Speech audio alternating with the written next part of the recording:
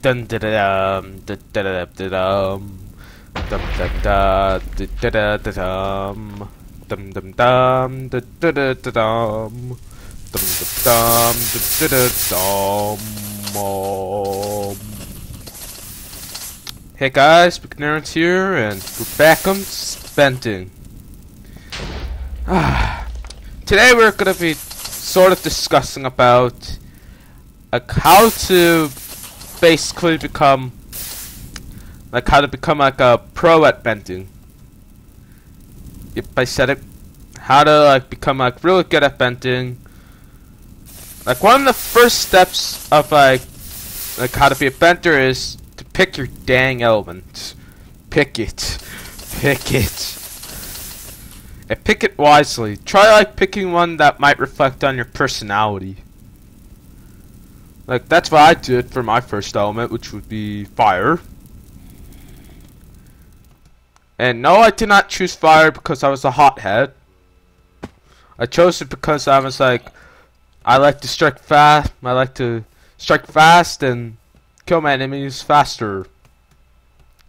And firebending is basically about attack at speed. So yeah, that's kind of reflected upon my soul.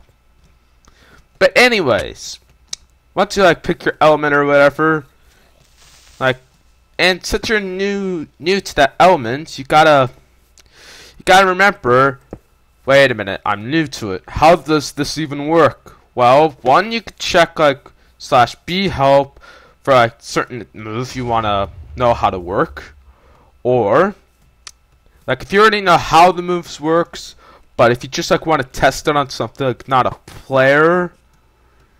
I suggest going after mobs, because when you're new to bending here, when you're new to a specific element, I suggest not to engage in combat. Yes, do not engage in combat if you are new, because it's most likely gonna be suicide. Yes, you heard me correctly. It is not a very good idea.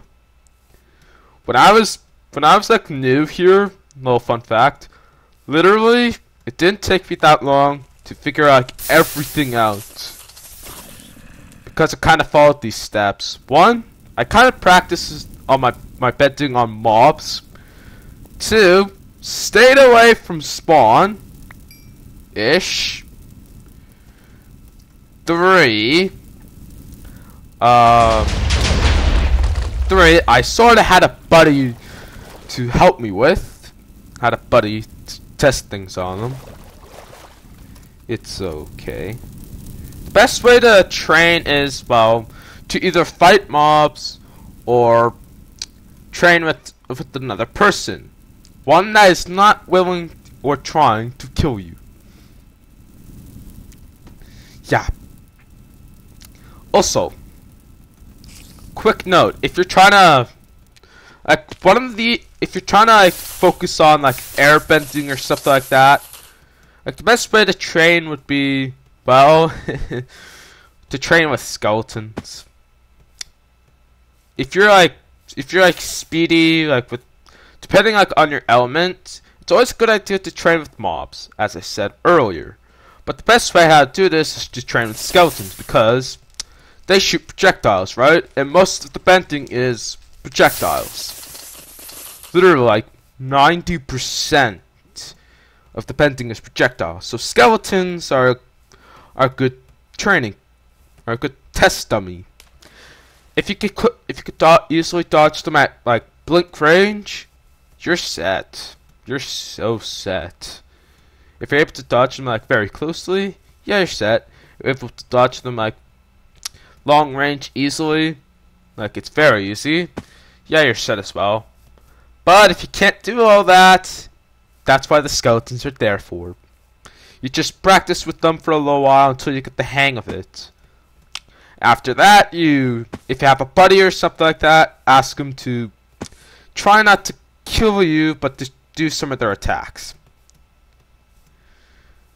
Also, yeah, this kind of applies to like this little training routine kind of applies to like everyone. There's some attacks that like you cannot really like escape from like that easily, such as Spirit Beam. Like those are incredibly hard to dodge. Even avatars have hard time dodging them.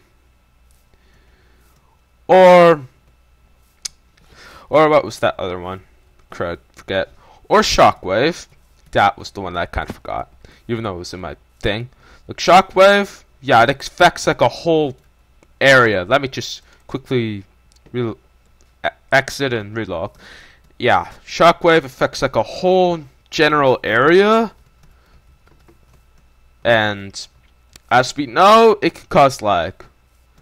Like Fire Blast is like close range-ish, but very effective. Like it's kind of a cross between close range and between like the middle of close range and long range.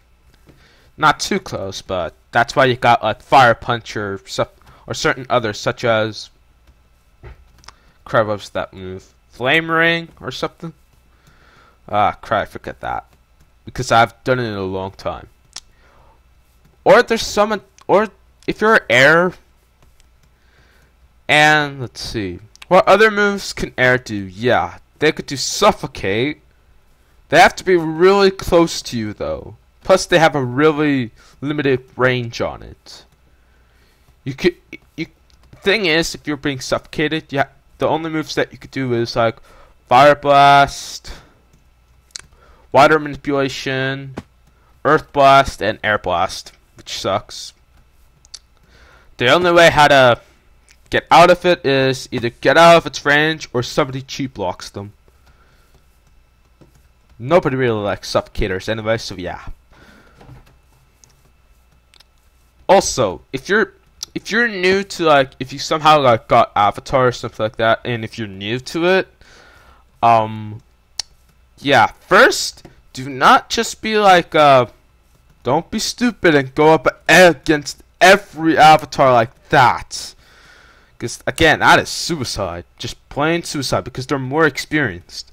And don't go after, like, highly experienced players like Afari, like some other friends of mine, because they literally, like, they're like non-avatars, and they literally killed a couple. Yes, you heard me correctly. Non-avatars can kill avatars. But it's just very difficult for them. And again, when you're new to Avatar, I suggest you read your newfound powers, and also /B add all the elements, and pick out like certain sets of moves. Maybe mine, because mine is actually like pretty decent and balanced out. Because these moves like are able to like attack, counter, escape, or defend myself.